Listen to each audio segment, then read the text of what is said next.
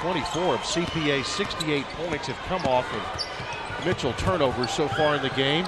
But here it's a three for Allsmiller and a timeout taken by CPA.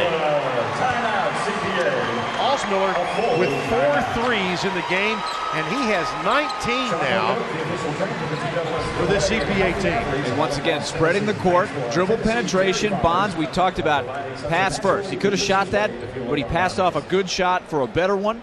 And Allsmiller in his favorite spot out of that corner. They know where each other is going to be. And when you can penetrate the way they have, and they space the court, I don't care how good your defense is, that is hard to guard because you have to help. You have to help, and it's hard to recover.